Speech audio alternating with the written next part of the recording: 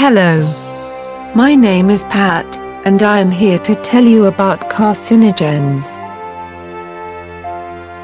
A carcinogen is any substance, radionuclide, or radiation that is an agent directly involved in causing cancer. This may be due to the ability to damage the genome or to the disruption of cellular metabolic processes. Several radioactive substances are considered carcinogens, but their carcinogenic activity is attributed to the radiation, for example gamma rays and alpha particles, which they emit. Common examples of carcinogens are inhaled asbestos, certain dioxins, and tobacco smoke. Although the public generally associates carcinogenicity with synthetic chemicals, it is equally likely to arise in both natural and synthetic substances. Cancer is a disease in which damaged cells do not undergo programmed cell death.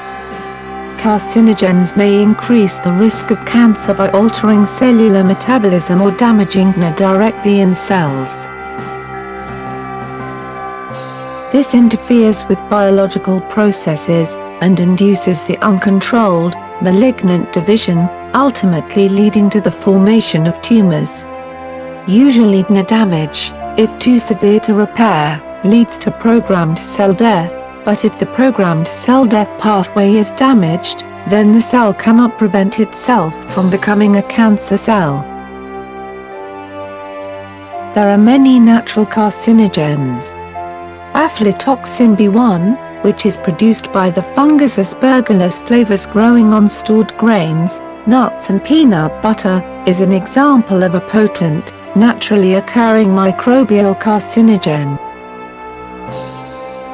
Certain viruses such as hepatitis B and human papillomaviruses have been found to cause cancer in humans.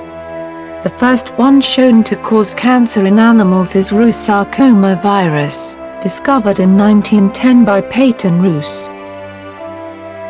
Dioxins and dioxin-like compounds, benzene, capone, EDB, and asbestos have all been classified as carcinogenic.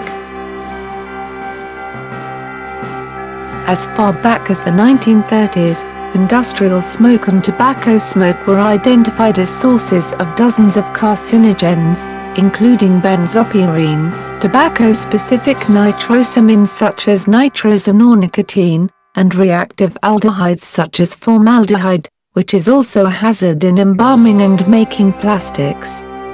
Vinyl chloride, from which PVC is manufactured, is a carcinogen and thus a hazard in PVC production.